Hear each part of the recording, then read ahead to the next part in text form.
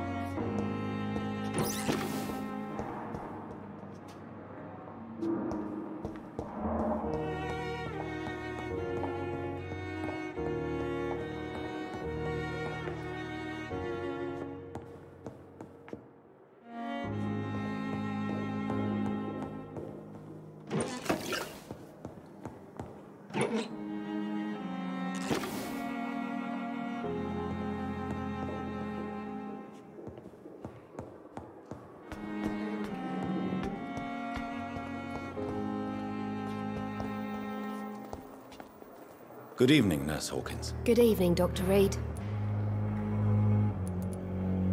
What can you tell me about the strange man visiting one of the nurses during her shift? Let me guess. You spoke with that old shrew, Harriet Jones. Do not pay attention to her, Doctor. She's full of fanciful tales. No matter how you feel about her, Miss Jones deserves our help. Who says I don't care for her? Hate is what keeps that old crone alive. She could have been telling the truth about the mysterious man. That old witch will end up in hell soon enough. Who cares if a nurse finds some happiness where she can?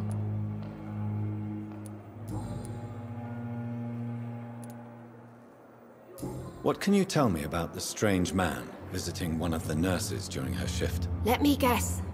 You spoke with that old shrew, Harriet Jones. Do not pay attention to her, Doctor. She's full of fanciful tales.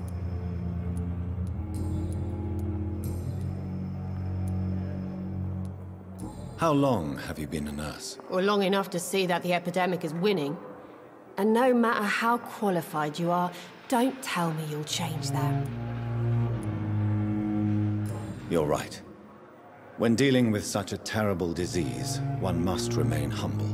But that doesn't mean we shouldn't try our best. Sorry, Doctor. I don't want to sound bitter, but I'm just too tired to give a pep talk like Nurse Brannigan. How is the Pembroke staff coping with the epidemic? Well, not well. Milton, the ambulance driver, is even more grumpy than usual, especially concerning doctors. Why is Milton grumpy on a daily basis? Is it just an act? Milton's not the kind of man who's bothered about a bad reputation, whether he deserved it or not. Why does Milton dislike doctors? I don't know. Just ask him. But be warned, Milton is not the chatty type. How would you describe the situation at the Pembroke Hospital? It's serious. The flu is wreaking havoc amongst the staff and patients. We are running out of everything.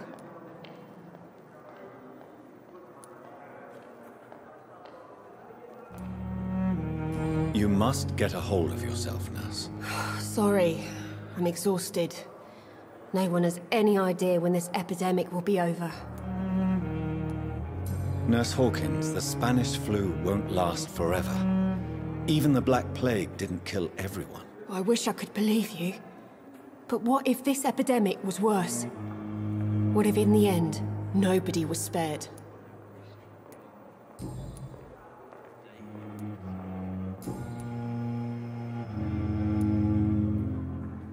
Goodbye, Nurse Hawkins.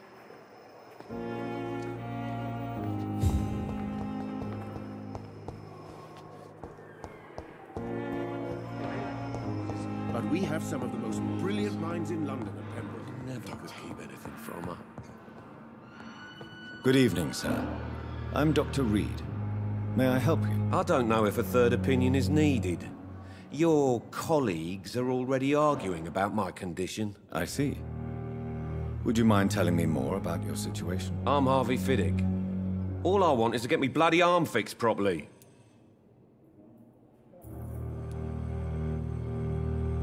Have you heard talk of any blackmail here at the hospital? No, nothing. Tell me about yourself, Mr. Fiddick. I'm just a regular guy waiting to get his arm fixed, so I can return to work and to my family. I was more curious about what you were doing before being hospitalized. I'm a carpenter, and a good one too. But that means I need both arms to feed my family, Dr. Reid. Tell me about the doctors who are arguing about your case. Strickland and Ackroyd. They both want the best for me, but there's a lot of pride there. Doctors are no different from carpenters, it seems. What do you mean? I often had professional arguments with rivals on a building site. Difference is I disagreed about wooden nails, not flesh and bones. Are you satisfied with your treatment here? Well, it's clear that I've chosen a bad time to be injured. Forgive my bluntness, but you seem overwhelmed by cases of the flu. I won't lie to you about it. I'm afraid we are. Are you sure you don't want to operate yourself, Dr. Reid? I have the feeling you're very capable, and your colleagues seem to think so too. In other circumstances, you would be right. But for now, I don't think I can take on the responsibility. My apologies.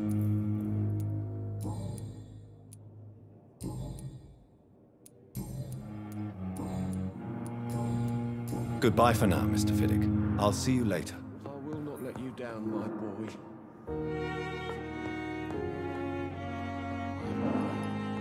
Don't waste your time with me.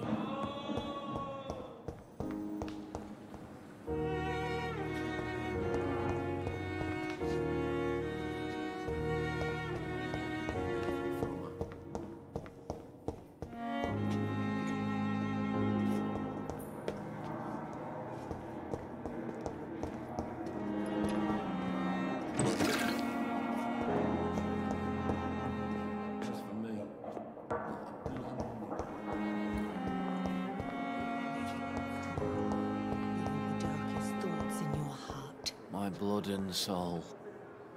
Good evening, miss. I'm Dr. Reid, the new surgeon at the Pembroke Hospital. And who are you? Your name has no meaning to me, mortal. You're nothing but dust blown by the winds of eternity. I beg your pardon? What are you begging for, mortal? My clemency? Well, tonight maybe I'm inclined to mercy. You'll never forget the night you met Thelma Howcroft. You keep calling me mortal. Why is that? And if I'm mortal, what are you? Well, Dr. Reid, if you must know, I'm a vampire. Have you heard of any blackmailing going on within these walls? I have no time for mortal games. My secrets are beyond their comprehension, Dr. Reid. And why do you believe you're a vampire? I don't need to believe anything. It is what I am. It is what I feel within this hollow shell of flesh. I see. Have you ever heard of Cotard syndrome, Miss Howcroft? Never. It's a mental illness discovered by a French neurologist named Jules Cotard. The affected patients are delusional. They believe that they are putrefying, that they are dead, a ghost or a ghoul. Or in your case, a vampire. Delusional, you say? Oh, sad and petty mortal. You can't even begin to understand the concept of immortality. And you think it is I who am delusional. Please, describe to me how you feel. What is it like to be a vampire? I can hear my body crumble from the inside as my flesh cracks and fades.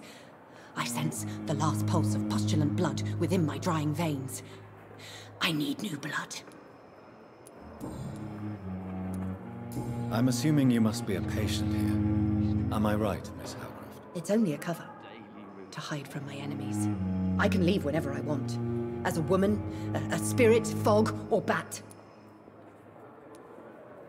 The staff here are not your enemy. They're here to help you, to care for you. I'm not speaking of the doctors in white. I'm speaking of the men and women who hunt me. For I am a vampire. I see. Don't worry. These people will not find you here. I'll personally make sure they leave you alone. Thank you, mortal. But do not interfere with them, for you are no match for those that hunt me. Who are these enemies you mentioned? Can you describe them? I cannot say for sure. But I sense their eyes on me from nearby. I feel them watching me every time I visit the garden near the morgue.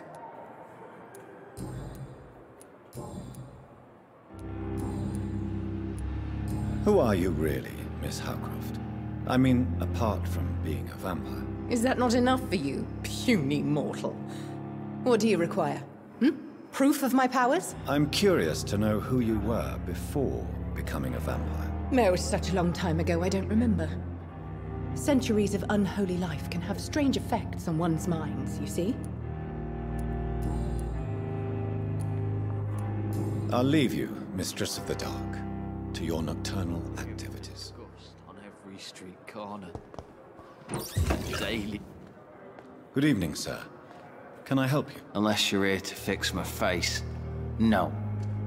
I don't think you can help me. I'm Dr. Reid. I've recently taken the position of head surgeon here. War injuries, am I right? You guessed right, Doctor. German shell took my pretty little mug right off. But they still call me Thomas Elwood.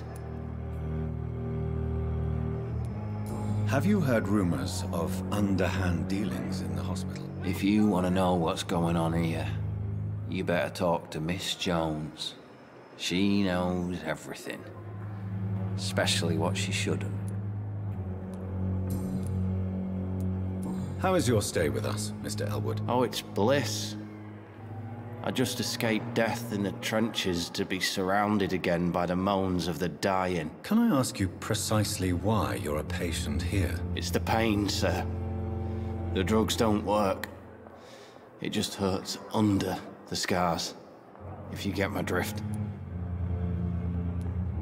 Can I do anything for your pain? Nurses gave me a bunch of pills.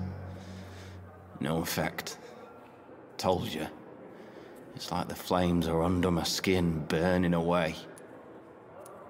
Who is treating you?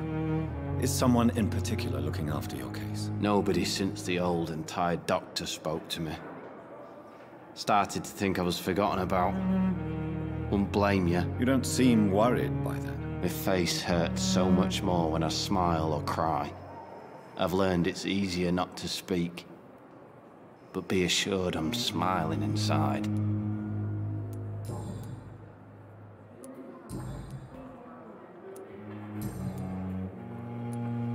How close are you to Miss Hawcroft? Are you aware that she thinks she is a vampire? To wait for her next nibble is the best reason to stay here. Every time she approaches my bed, she treats me like something tasty. A normal person. Aren't you afraid? She may hurt you if the game goes too far. She's quite harmless, I can assure you. Her head's broken inside is all. While I'm busted on the outside. But she's still beautiful. Living proof that there's hope for me. So do you let her bite you? You know that's not sanitary. And why not?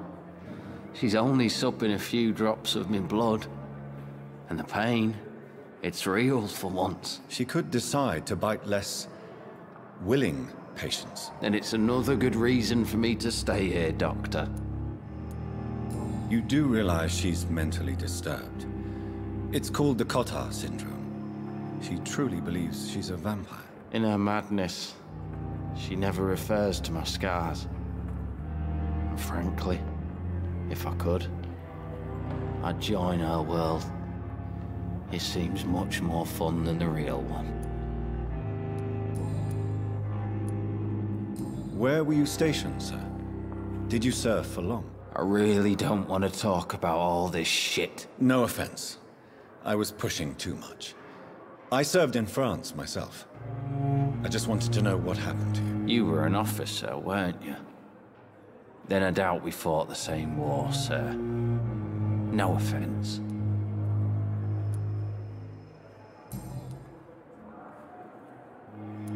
Goodbye for now, Mr. Elwood. Fear and disgust on every street corner. The daily routine.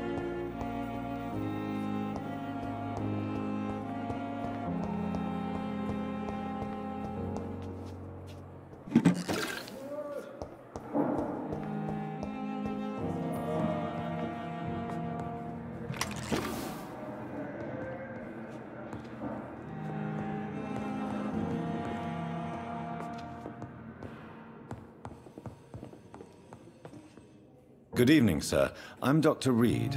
I believe we're going to be colleagues. Reid? Yes, I've been informed about your arrival. I'm Waverly Ackroyd. Welcome aboard, I suppose. Does my arrival inconvenience you in some way, Dr. Ackroyd? Let us just say that I don't particularly share Dr. Swansea's enthusiasm for hiring you. What we need here are reliable professionals, not overrated dabblers. Have you heard about any blackmail going on in this hospital? Blackmail?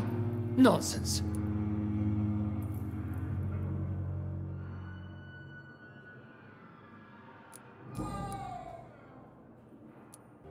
If you have a problem with me, Dr. Ackroyd, please feel free to tell me. Dr. Swansea has imposed your presence on this hospital without asking anyone's advice. The benefit of his position. But I don't agree with it. I know we've never met before, but I believe this hospital could use all the help it can get. You will agree with that, I'm sure. Oh, but I have heard about you, Dr. Reid. Of course, you can't say the same about me, since I have not wasted my time courting the press. There is no need for such animosity between us. Don't you think the epidemic is already enough to deal with? That is one point we could agree on. And that is precisely why I want to be sure that you will be of help to this hospital instead of a burden. Since your tenure in this hospital is longer than mine, perhaps you can tell me more about this place. Let's just say I'm tired of the carelessness around me. I have always respected the skills of Dr. Swansea, but over time his enthusiasm has become displaced. Carelessness? Exactly what are you talking about? We're here to save lives. The people who trust us are not volunteering for experimentation. They're here to be healed. I don't intend to run any radical experiments, Doctor. Even if I, as any good practitioner should, express an interest in pushing the boundaries of medical research. Modern medical methods were created through audacity and ego. But there are rules in our line of work, and they're here to protect our patients.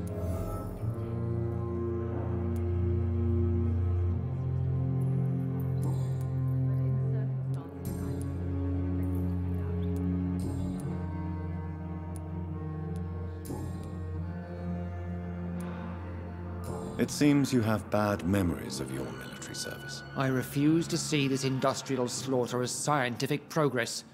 War only reveals the worst in men. We can at least agree on something, Dr. Ackroyd. I don't know what you've heard about me, but I have already proved my value as a practitioner. I don't question your skills, Dr. Reid, but your motive. Is it money, fame, or are you truly dedicated? And what exactly is that supposed to mean? I served in the war just like you. But unlike you, I did not use the wounded to play the modern sorcerer. Be careful what you insinuate, Dr. Ackroyd. I only want you to admit you used those men to improve your theories. Knowledge has always been and will remain our main weapon, and it has always come at a price. And personal initiative. It is not a question of initiative, it is a question of integrity. These men and women have put their faith in us, Dr. Reid.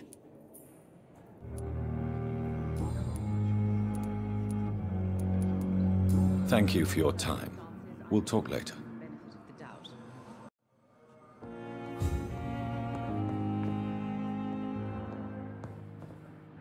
Good evening, Doctor. How is my son doing? Have you heard rumors of blackmail going on in this hospital? Dr. Reid, are you trying to take advantage of me? Of course not, Mrs. Goswick. I'm just curious. Well, go be curious somewhere else, please.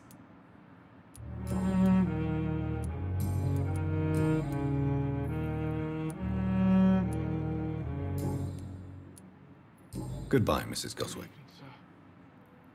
Doctor. Good evening, Mr. Goswick. How are you? I'm okay. Have you heard rumors about blackmail in this hospital? No?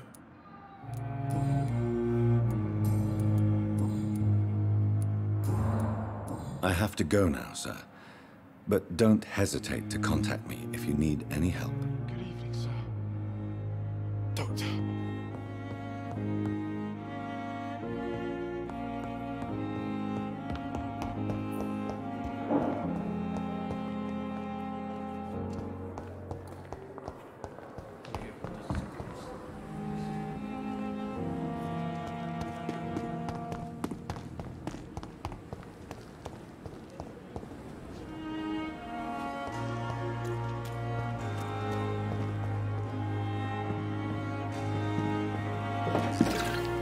If only I were...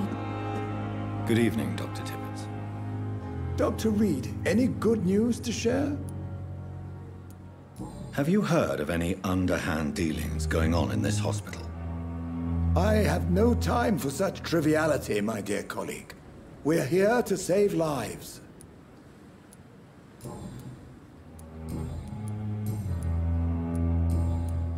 Goodbye, Dr. Tibbets.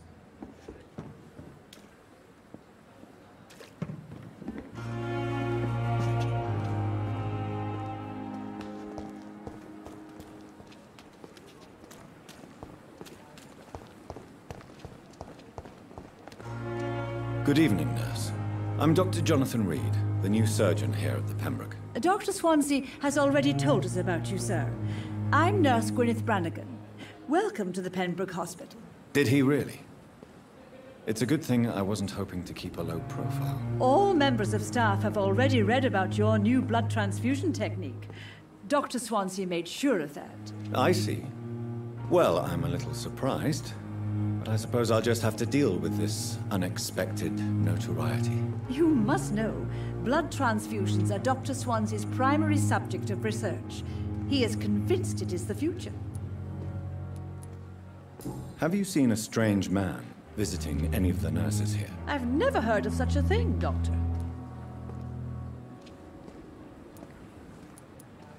Do you know if any of the hospital staff have criminal backgrounds? The people who work here all come from very different backgrounds, Doctor. Just like the patients. How are things here? Not good, to say the least. We're struggling against an invisible enemy, more lethal than any bullet from a gun. It's hard, Doctor.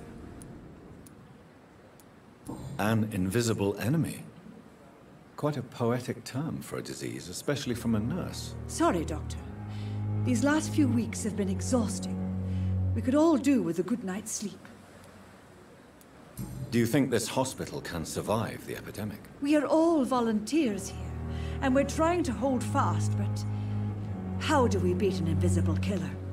Some nurses have already resigned. I'm not familiar with all the staff yet.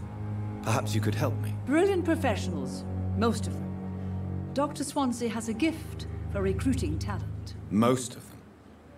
Is there a problem I should know about, nurse? It would be inappropriate for me to speak ill of a colleague. Nurse Brannigan, if you do know something, please tell me. Anything you say will be held in confidence. No. I may disagree with some conduct, but in the end, everybody is doing their best. Is there anyone that stands out? Well, I have never met someone as dedicated as Dr. Tippets. He should be a standard for us all here. If only he were younger. Why should his age be a problem? I guess it's fair to say he's always pushing himself to the limits. He just doesn't know when to stop and get some rest.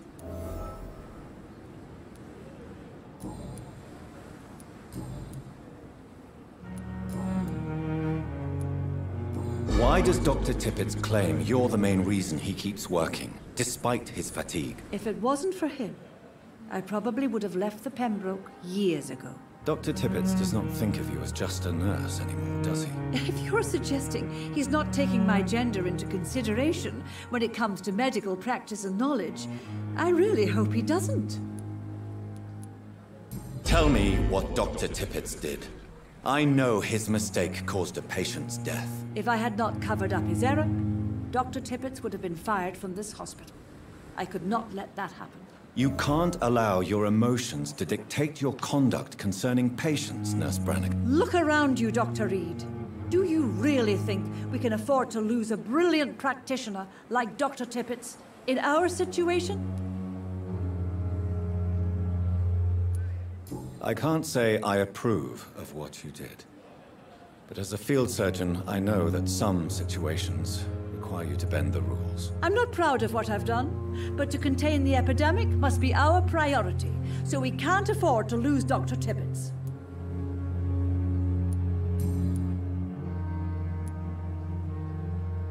I've decided that I won't reveal Dr. Tippets. Shall we say, misdemeanor. I'm so glad you share my point of view. Dr. Tippets is a brilliant practitioner. We most definitely need his know-how. I hope you're right. This is a huge risk we're taking. Dr. Tippets must regain his confidence. Please, keep this decision between you and me. He doesn't need to know you found out.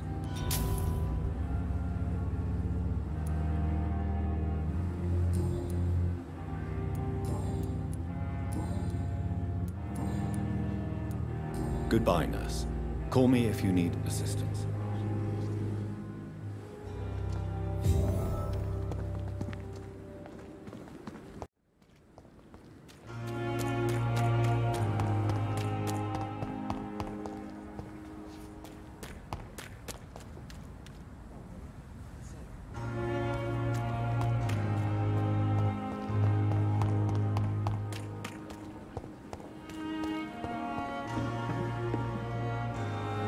Good evening, Nurse Brannigan. Good evening, Doctor.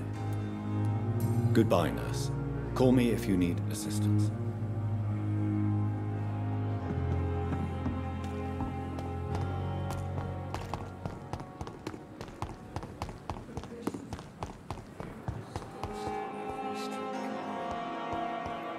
Daily routine.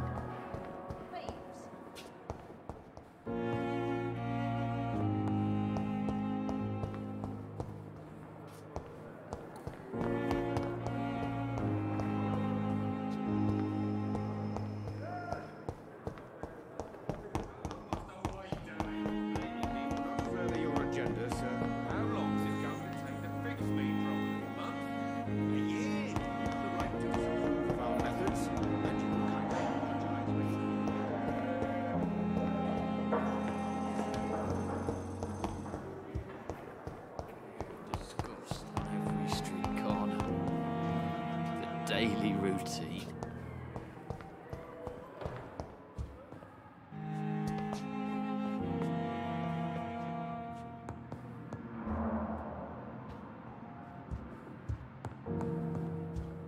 I'm in pain. I need my Good evening, medication. Mr. Hampton. How do you feel? Dr. Reid, is it? Oh, sir, I must apologize for my behavior. What do you mean? I was not myself in the factory. Fear and exhaustion made me say awful things to you, I'm afraid. You remained perfectly nice and polite. A little delirious, perhaps.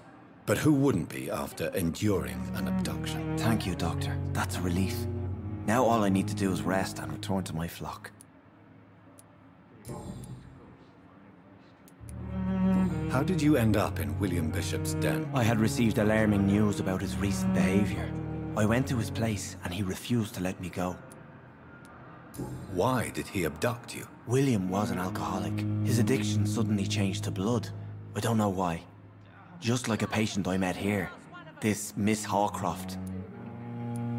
You dared to enter this awful place alone. You're a hero, Mr. Hampton. Or a fool. I'm just a man trying to help his friends, Dr. Reid. William Bishop was a conflicted soul, searching for light. I'm in pain. I need my medication. Do you know Tom Watts, the bartender from the Turtle? I met him before I found you in the canning factory. Tom? Yes, of course. Always the helping hand, good old Tom. Without men like him, corruption and despair would have wiped out the East End long ago. People are still in despair. How could it be otherwise? The authorities have left us all to rot in this contagious nightmare. No drugs, no advice, nothing. It's a damn shame. Who should I avoid in this part of town, then? Any particularly evil figures? Not really. Most men and women are just doing their best. And it's not my habit to speak ill of people I know, Doctor. What is the general situation in the East End docks? The situation has always been tough, with a lot of tensions between the gangs and the dockers' trade union. The wet boot boys are very nervous since they lost their leader. Has the gang been threatening you? Ah, no. I've had this nickname for so long, you know, the sad saint of the East End. No one dares to bug a saint, not even criminals. Who leads the gang now? Since Clay Cox went missing, it's his wife Edwina who runs the show, with the assistance of her minion, Booth Digby.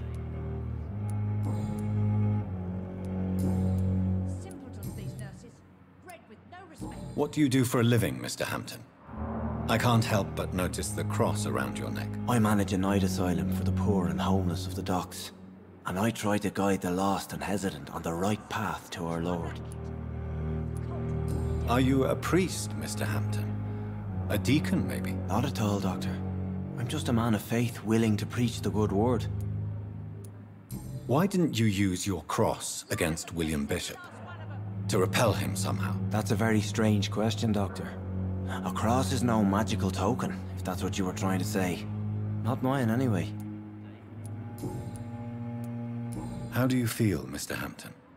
Medically speaking, I mean. I feel exhausted. Beyond exhaustion, actually. William drank so much of my blood in his madness. I feel empty. You're in good hands here. Dr. Swansea is well versed in blood transfusion, and I'm sure he'll take the best care of you. Thank you, sir. I believe all I need is rest. And then I can go back to the people who need me. Have you made friends since you arrived? Not really, but I recognize Miss Harriet Jones. I knew her when she lived by the docks. That poor woman had such a miserable life. You never came to see her here at Pembroke. Receiving visits when sick can be an important part of the healing process, you know. We're not just bodies. You're preaching to the converted now, Doctor. To be truly honest, I thought she was dead. She left the docks many months ago. Goodbye, Mr. Hampton. We'll talk again later.